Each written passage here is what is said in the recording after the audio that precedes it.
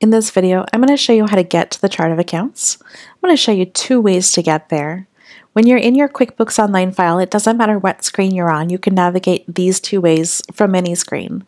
We just happen to be from the dashboard. In the upper right-hand corner, you can click on the gear.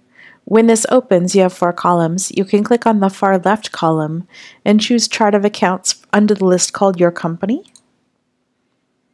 Another way to get here is on the left-hand side to click on Accounting and then click on Chart of Accounts. Both of those ways are perfectly fine, and both of them will get you to your list of Chart of Accounts.